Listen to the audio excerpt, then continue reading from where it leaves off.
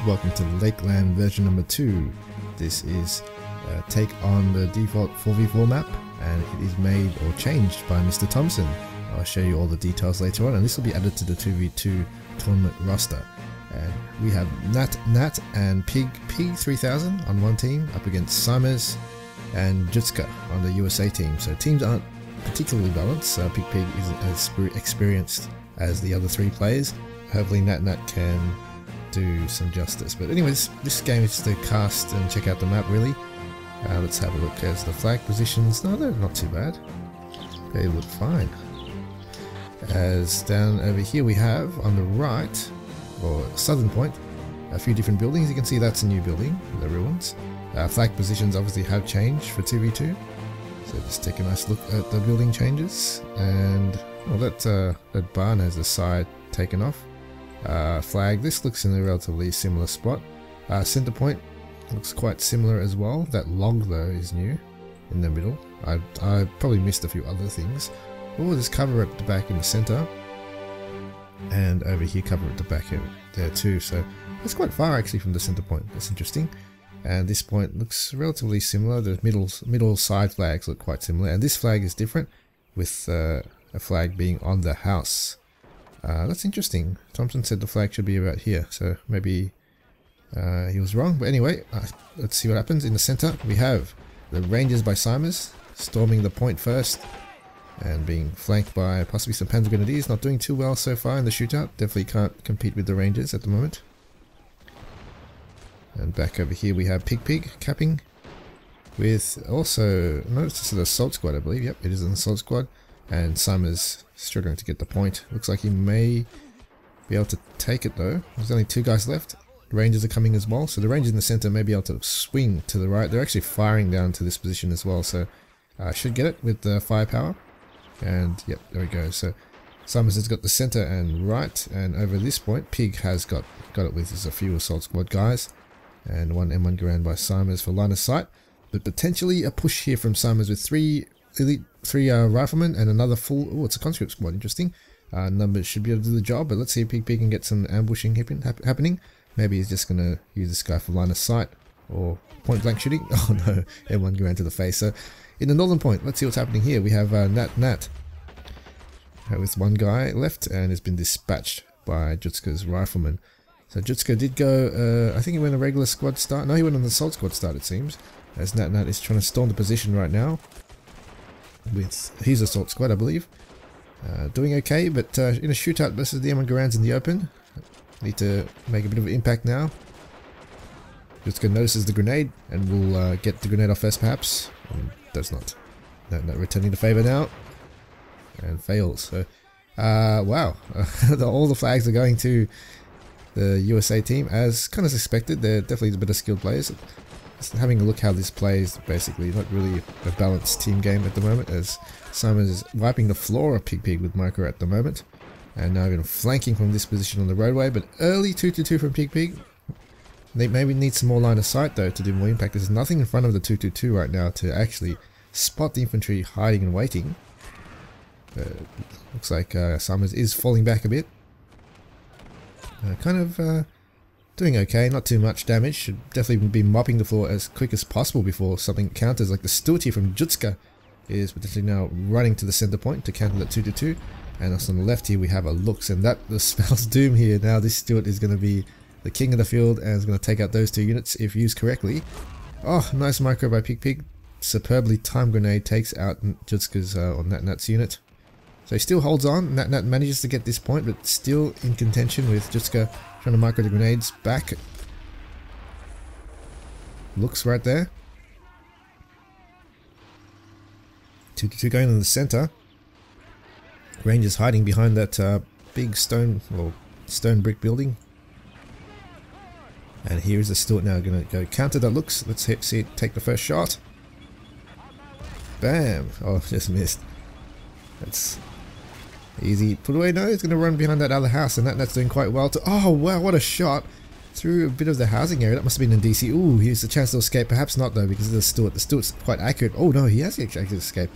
That building just withstood the entire AP shell shot, and this building doesn't look like it's easy to penetrate. So So he may be able to escape. Judska potentially might be able to shoot the roofs to make the building collapse. Oh wow. MP40 just took out the machine gunner. The Panzer Grenadier MP40. Did you see that? Had full health almost and just took it out. Very interesting.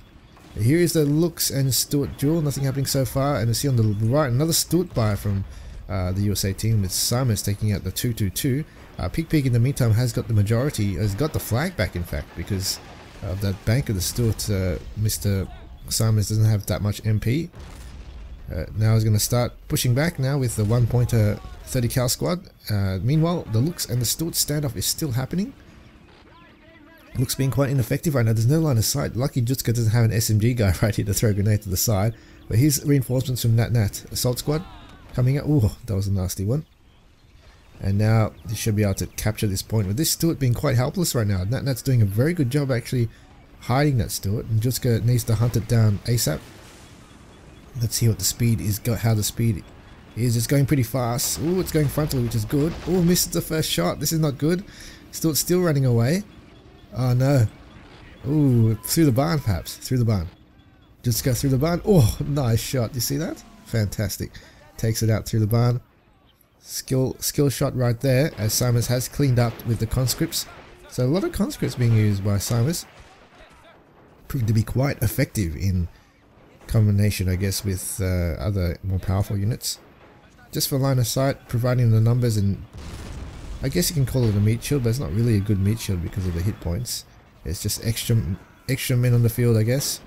It does make the enemy think you got more than you have, as Pigpig is now struggling to take the flag back, or take any flags on the eastern side of the map. And here's a P3 though, standard counter for the Stuart, should be able to take it out. Backfield we have another P3 from Nat, so both of them going the same unit. Judska's going to try and micro Natnat off the map in the northern point, and yep, so the left is held by Natnat, not doing bad at all, the German team. 16-3. They actually are in it to win it perhaps, as these two P3s will be able to counter the Croc, so counter the Stuart, but then the question is when the Croc comes out, it'll be danger time for the USA team. They are getting the flags back so slightly now, as the right is going to Summers. Let's see the P3 hunt that Stuart perhaps. Stuart's actually going to go throughout this building. This is what you do, guys. When you know the counter's coming, you go down to an area where you can 50-50 it without. Summers is now going to the building area where the P3 can't actually take it out. It's going to approach the P3 where it is in close range, where anyone can win. Like right now, APCR round is probably loaded. Summers for the shot. Oh, misses, and oh, gets put away. So there was a 50-50 player. Anyone could have probably won that. But nice angle by Pigpig. You can see it's a pretty optimal angle. See that building angle right there, blocking the side. So it could kind of turn its side exposed to the Stuart, because that building was actually blocking his side right there. Very, very nice by Pigpig, showing he is a not bad player. So 1v1 tournament is, sorry, 1v1 league, not league, sorry, again, 1v1 ladder is starting soon. It's going to last forever basically. It's going to be, just probably replace matchmaking pretty much. So you just play whoever you can, oh sorry, you play people above your rank, up to 5 ranks above you, and you can just challenge them, and if you win you take the spot. And it's ongoing for forever basically, so there is no real winner. It's just having a lot of GGs with people around your rank. And after maybe around 3 months, I'm going to host a tournament which will decide who wins, I guess, the first season of the top 8. So I'll get the top 8 from that ladder and do a tournament based on that, because this ladder isn't really a tournament. It's more like a ladder where you just play and have GGs. So it's hosted by Pringles. If you want to join, it's basically you can join anytime. So if you join in a week or 2 weeks or a month's time, you just start at the bottom of the ladder and you can work your way up. Work your way up the ladder, and it's up to 30. I think it's 30 players so far. So that means if you want to work your way up, you have to win. You have to challenge people 5 above you. You can pretty much get to the top in about 3 games if you're any good. But back here we have, sorry about that, you got the half track coming down by Summers. Total wipe now. We see the Crocs are out. Yep, they're out. The USA team haven't bought any yet, because Summers would have the CP for it. Here's the first Croc out by Summers. There it goes. Another Croc out by Judska. P3 going to try to take out the half track. doing a decent job standing, covering behind the hill right now. And won't be able to, P3 won't be able to take a shot. Marine make it a lucky run. Wow, no one's actually hitting the Marine, what the? Oh no, now it is. Oh no, too low, too slow. And there you go. Wow, this guy's taking a long time to get killed. The half track's down, but here's the croc. Natnat holds on to the 1 point the German team has, and tracked unluckily, and now will be an easy put away for the croc. P3 can't possibly penetrate at this range, and there you go. Nice flow by the USA team, and in this N2 we'll see the same thing. Standard counters, P3 taken out by that croc. But interesting, I guess, positions. You can see there's actually a tank. What do you call this? A tank ditch on both ends, and they're actually quite far from the map. Let's see, this side it's pretty far from the. Oh, what the hell? What the hell's happening here? How did this happen? Oh wow, did it get main gun? It's reloading its APCR. Oh no! You got flame. Oh, it's out of sync.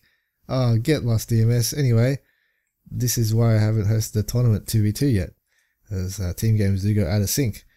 Anyway, these ditches are quite far. I think it doesn't really prove much. Anyway, GG guys, see you around.